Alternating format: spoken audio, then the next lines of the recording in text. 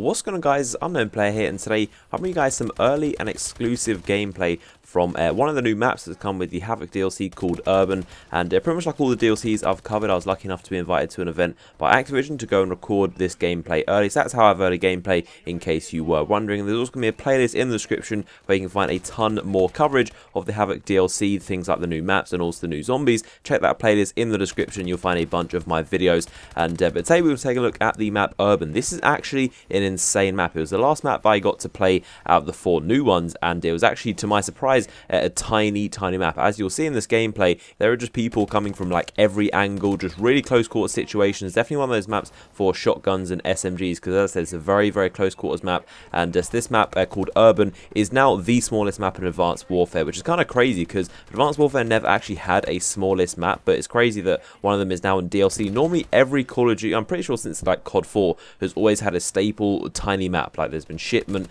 there's been Rust, there's been Nuketown in the Black Ops games, and even Strike Zone in Ghost. That was definitely the biggest out of the maps, but it was still very small. And even like Modern Warfare 3 had a Dome, and so did COD 5 World at War. But all of these games always had that tiny map that you can guarantee for like 1v1s or like quick scoping 1v1s or something like that. You can always guarantee there was that tiny map to play on, whereas it took me like till a month after the Advanced Warfare's launch and I actually realised that there was no small maps. I think Solar might be technically the smallest map. I can't actually tell. It might be between like Solar and also Comeback. That's a pretty small map, and I think Detroit as well. Those are all kind of small maps, but in the grand scheme of things, compared to most COD maps, they're still medium-sized, what most people consider medium-sized maps. And so I thought it was very strange that Advanced Warfare didn't launch with one of those tiny maps that you can have like 1v1s, and it was always just insane, guaranteed like insane close quarters action. But this is definitely the new smallest map in the game, and you'll be surprised, like the other maps are actually really big in the DLC, and I played the other 3 and I thought they were actually pretty big. Like there was a lot of long-range sniping engagements, like maps that would make snipers very happy,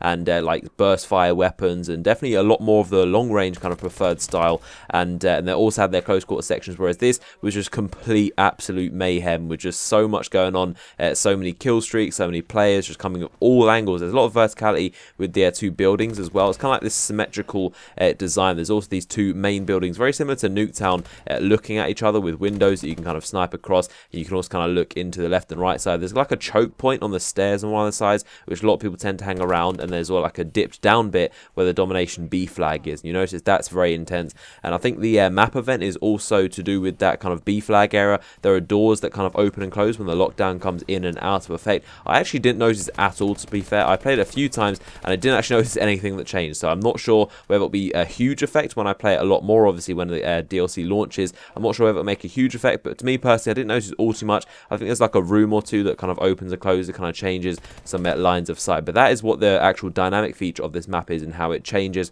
All the maps, of course, are dynamic, and but yeah, it's a very colourful map, and I do like it. It's very chaotic. Definitely one of those maps you want to throw an SMG for. I was rocking the ASM-1 here, obviously one of the best submachine guns in the game, and this is definitely going to be your best bet. I don't really feel like assault rifles are going to do too much use on this map because they're just getting outgunned by ASM-1s up close. Like you're definitely going to get outmatched by a lot of people rushing and kind of like being aggressive with their playstyle.